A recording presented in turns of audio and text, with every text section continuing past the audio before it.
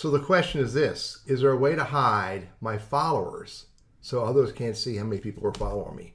I'm going to show you what you can and can't do in this video, but before I do, hit that subscribe and notify button because I create all of these videos for you.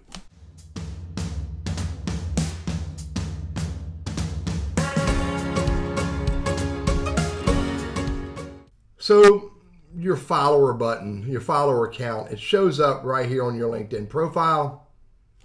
Down here, for most people, it shows up in the activity box where you can see your activity. And it tells the name of the followers right there. Now, if it's your profile, you can click on that and see the followers. Let me go to my friend Randy. Here's his profile. And you can see down here in his activity, he has 5,000 followers. But notice that's not a hyperlink. I can't click on it. So I can't see who they are. Unlike on my profile, you can see that down here on my activity page, I can click on that and see my followers.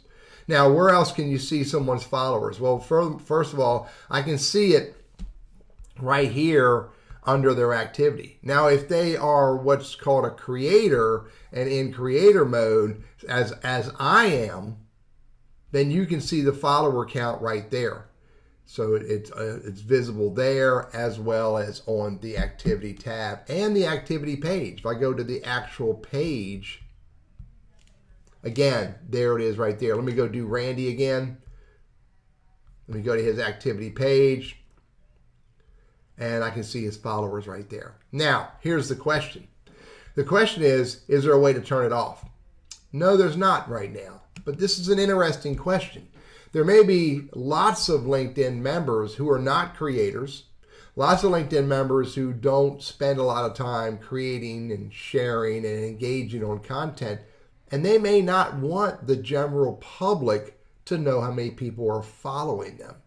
So it could be worthwhile for some LinkedIn members to ask LinkedIn for that feature and then give that opportunity to turn that feature off in settings. Now, if I go to settings and I go to visibility and right down here is followers, see who can follow you. This would be a great place to put it. Not only turn off only my everyone and go back to the default of your connections, but also maybe a button here that says turn off follower presentation. Would be an interesting thing. Again, I believe there are some LinkedIn members who would want that functionality.